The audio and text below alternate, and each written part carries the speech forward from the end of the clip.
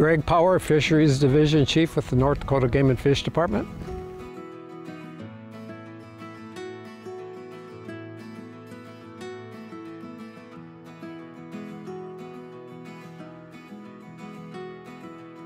Walleye fishing in 2023 was, for sure, during the open water season, the best ever.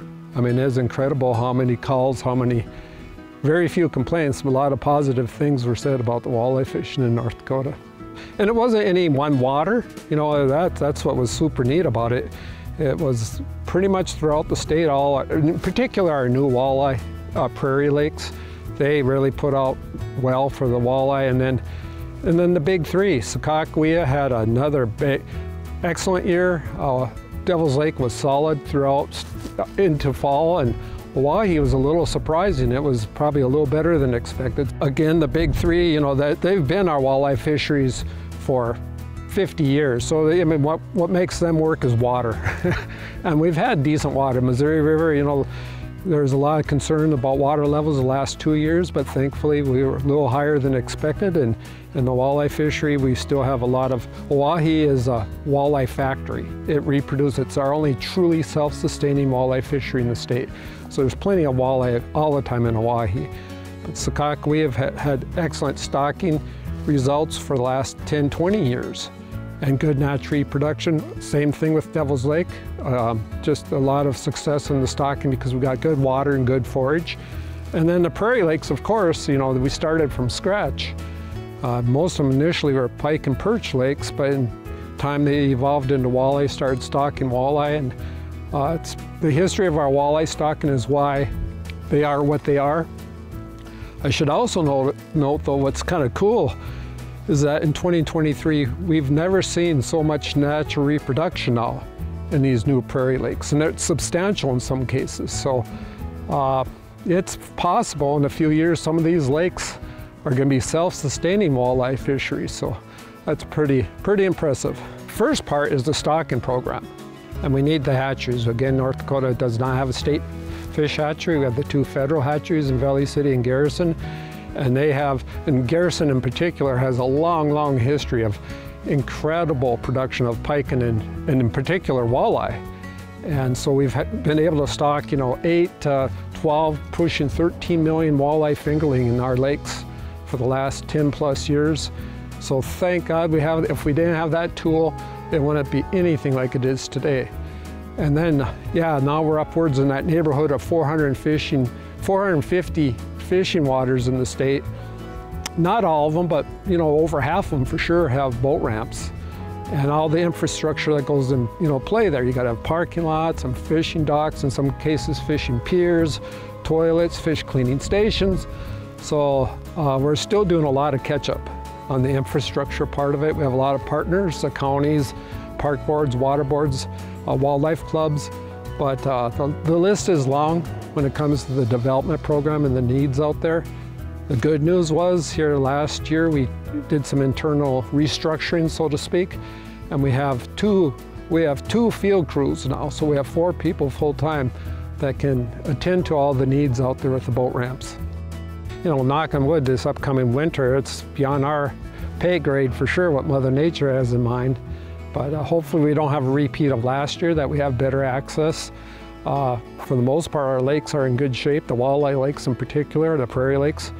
So it should be a good winter of fishing. Absolutely going into, you know what's really neat? And for biologists, we've said this for a very long time too, but our biologists, we get a lot more excited when we see 8-inch walleye than 8-pound walleye, because that is the future, the 8-inch walleye, and we're seeing a lot of that.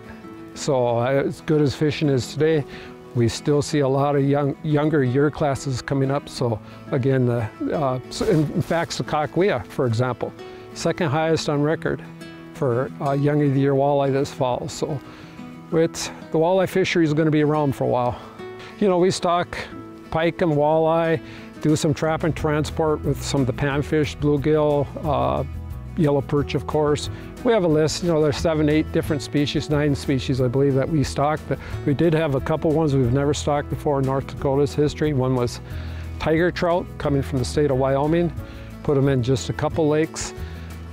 They're a little bit different than browns or rainbows, and we're trying to get a better yield to the angler. So we'll see. We've got to give them a few years and see what happens. See, we potentially could stock more lakes with more of them. And then also the really neat one was lake sturgeon.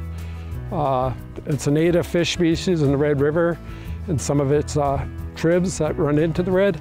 So for the first time ever, North Dakota stocked lake sturgeon up the Pembina River in hopes, and this is going to take, it's almost, decades, but it takes a long time, but in hopes that someday that it will provide, that we'll see some adults. Minnesota's had great success on the Minnesota side of the Red River with a lot of their tributaries, and the Pembina has a lot of the habitat that's needed, so we'll see here in another 10, 20 years. Well, again, we're riding such a high with walleye in the state right now, and then if you go back 5, 10, 15 years ago, it's pike and perch. Those lakes are not probably as good as they were. Looking forward, we have fewer good perch quality lakes out there, but we'll still have pretty good pike populations throughout most of the state. Smallmouth bass, they're off the charts. They're about right there with walleye. They don't get much attention at all compared to walleye, but smallmouth bass populations are pretty incredible in most of our lakes that have smallmouth bass in them. Probably the disappointing one is largemouth bass, and that's been the real challenge.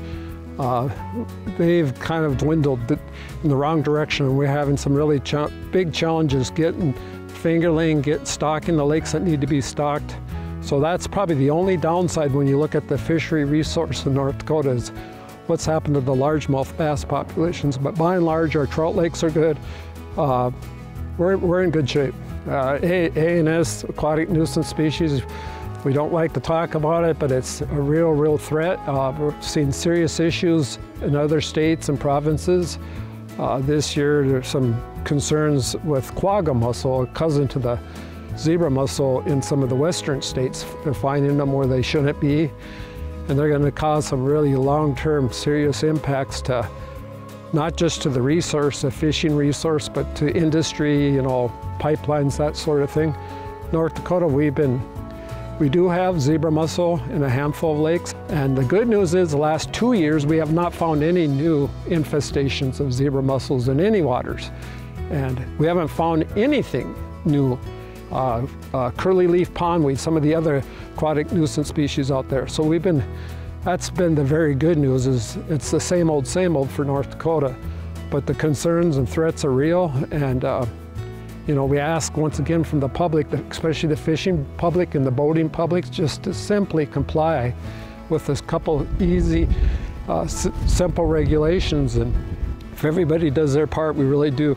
You may never eliminate the threat, but you certainly could reduce the threat greatly. You'd hope with the great fishing that we have in North Dakota that you'd have a lot more participation. The reality is our license sales have been fairly stagnant. It's plateaued off. We're not seeing a lot more new people. The ones that do fish, in particular, those that have boats, they're fishing more. I mean, the fishing's good. They're chasing walleye across the state, but we're not seeing a lot of new interest yet. Our focus the last maybe 10 years is developing community fisheries. And if we can stock some of these small ponds in the urban areas in particular, maybe we can get kids, interested in fishing, and that'll be a gateway to fish in North Dakota forever. Oh, the future, today, tomorrow, next week, next month, next year, probably for the next 5+ years at least, our fishing in North Dakota looks really positive. As long as we have the water, I think the fish will be there.